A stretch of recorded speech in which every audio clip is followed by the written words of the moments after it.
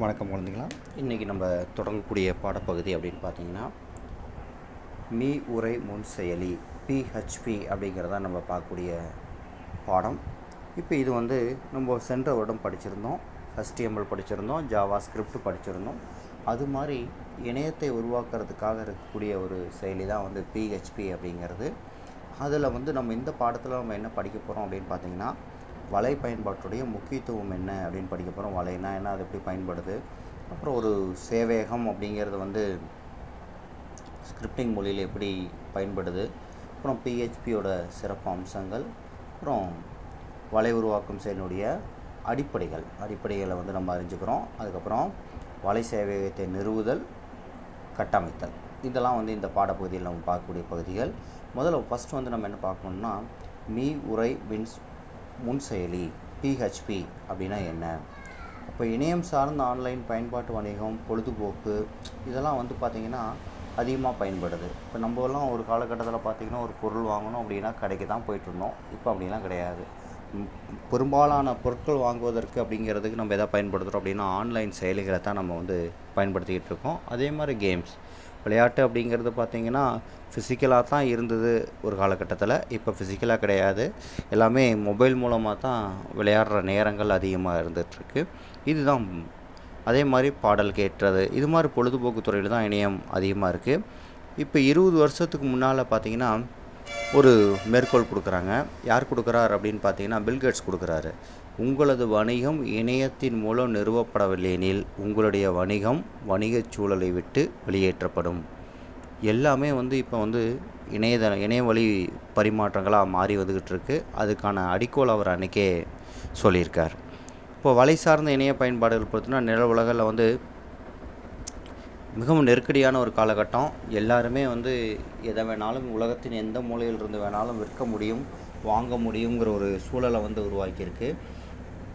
இப்போ இதை உருவாக்குறதுக்கு இந்த இணையவழி பரிமாற்றங்கள், இணையவழி பொழுதுபோக்கு, இணையவழி சேவைகள் இதெல்லாம் செயல்படுத்துறதுக்காக நிறைய மென்பொருட்கள் இப்போ பயன்பாட்டில் இருந்துக்கிட்டு இருக்குது.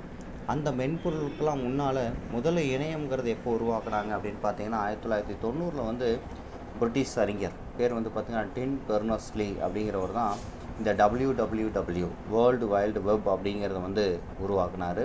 அதுக்கு முன்னாலலாம் இணையம்னு ஒன்று கிடையாது. 90களுக்கு முன்னால் கிடையாது. 2000 வரைக்குமே பார்த்திங்கன்னா கூட இந்தியாவில் இணையம்ங்கிறது பெரிய அளவிலலாம் வளர்ச்சி அடையலை. 2010க்கு அப்புறம் தான் இணையதளம் அப்படிங்கிறது மொபைல் மூலமாக பயன்பாட்டுக்கு வரும்போது மட்டும்தான் அதோடைய வேகம் அசுர வளர்ச்சி வந்திருக்கு அப்படின்னு சொல்ல முடியும்.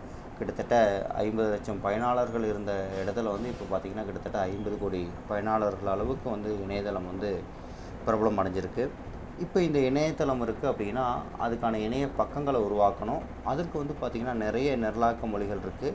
ஃபஸ்ட்டு என்ன பண்ணாங்கன்னா HTMLனு ஒன்று உருவாக்குனாங்க. HTMLங்கிறது ஹைப்பர் டெக்ஸ்ட் காமன் லாங்குவேஜ். உலகத்தில் எந்த கம்ப்யூட்டரில் வேணாலும், எந்த பிளாட்ஃபார்ம், அதாவது எந்த ஆப்ரேட்டிங் சிஸ்டத்தில் வேணாலும் ஒரு சாஃப்ட்வேர் செயல்படணுங்கிறதுக்காக உருவாக்குறது தான் HTMLங்கிறது. அதை தாண்டி அதை விட மேம்பட்ட ஒரு திறனோட நிறைய சாஃப்ட்வேர்ஸ் இப்போ வந்துக்கிட்டு இருக்கு. இதில் பல்வேறு சாஃப்ட்வேர்கள் வந்துகிட்டு இருந்தாலும் இதில் அதிகமான மொழிகள் அப்படின்னு பார்த்திங்கன்னா ஸ்கிரிப்டிங் லாங்குவேஜ் அப்படின்னு ஒன்று உருவாக்குனாங்க. ஸ்கிரிப்டிங் லாங்குவேஜஸ் அப்படிங்கிறதுல பார்த்திங்கன்னா மற்ற லாங்குவேஜை காட்டிலும் ரொம்ப எளிமையாக நம்ம ஒரு வலைப்பக்கத்தை உருவாக்குறதுக்கு ரொம்ப பயனுள்ளதாக இருக்குது. இதில் முதல்ல ஃபஸ்ட்டு நமக்கு உங்களுக்கு தெரியுமான ஒரு பகுதி கொடுத்துருக்காங்க பாருங்கள். PHP personal home page. இப்போ இது ஒரு மாற்றும் அங்கீகரிக்கப்பட்ட தொழில்நுட்பங்களை பயன்படுத்துகிறது. அதாவது இணையத்தில் அங்கீகரிக்கப்பட்ட தொழில்நுட்பத்தை அது பயன்படுத்துது. அதாவது ஹைப்பர் டெக்ஸ்ட் ப்ரீ ப்ராசஸர். ஓகேங்களா, இது ஹைப்பர் டெக்ஸ்ட் ப்ரீ ப்ராசஸர் அப்படின்னு மாற்றிருக்காங்க. இந்த பிஹெச்பி அது வலைப்பக்கத்துடைய அடிப்படை பகுதி, அனைத்து இயங்கு வலைதளத்தின் அடிப்படை பகுதியாகும். அதை அதை பேஸ் பண்ணி தான் உலகம் இயங்கிட்டு இருக்கு. ஏன் பிஹெச்பி அப்படிங்கிறதுக்கு பார்த்திங்கன்னா நமக்கு சொல்லியிருக்காங்க. பிஹெச்பி அப்படிங்கிறது மற்ற சாஃப்ட்வேரை காட்டிலும் ஒப்பிடும் பொழுது அதிக ரிலையபிலிட்டி இருக்கிறது தான் அதுக்கு மெயின் காரணம். இப்போ பிஹெச்பி பொறுத்த வரைக்கும் சேவையகம் சார்ந்த வலை பொது பயன்பாட்டு ஸ்கிரிப்டிங் மொழிகளில் முக்கியமானதாக இருக்குது. 1994 பார்த்திங்கன்னா ரஸ்மஸ் லேப்டாப் அப்படிங்கிறவர் தான் இதை உருவாக்குனார். இது வந்து ஒரு ஓப்பன் சோர்ஸ்னால் ஃப்ரீயாக கிடைக்கக்கூடிய ஒரு சாஃப்ட்வேரு. இதை வந்து எப்படி HTML பயன்படுத்தணுமோ, எப்படி CSS பயன்படுத்தணுமோ, எப்படி ஜாவாஸ்கிரிப்ட், இது எல்லாமே நம்ம போன வருடத்தில் படித்தது தான். இது மாதிரியே இதையும் நம்ம உருவாக்க முடியும். இதனால் என்னென்னா, இது வந்து இன்ட்ராக்டிவாக இருக்க போகுது. அதாவது பயனர்கிட்டருந்து இன்புட்டை வாங்கிட்டு அந்த இன்புட்டை வந்து நம்ம வந்து செயல்பாட்டுக்கு எடுத்துக்கக்கூடியதாக இது இருக்க போகுது. இப்போ இது இல்லாமல் நிறைய சாஃப்ட்வேர்ஸ் இருக்குது. மைக்ரோசாஃப்ட் பார்த்திங்கன்னா ASPன்னு சொல்லுவாங்க. ASPனா ஆக்டிவ் சர்வர் பேஜ், JSP அப்படிங்கிறது பார்த்திங்கன்னா ஜாவா சர்வர் பேஜ். இதுக்கெல்லாம் போட்டியாக தான் PHPங்கிறத உருவாக்குனாங்க. இப்போ வந்து ஸ்கிரிப்டிங் மொழியில் 78.9% வந்து PHP தான் வந்து பயன்படுத்தி சாஃப்ட்வேர்ஸ் எல்லாத்தையுமே உருவாக்கிட்டு இருக்காங்க. அதுக்கு ஒரு சர்வே கூட எடுத்திருக்காங்க.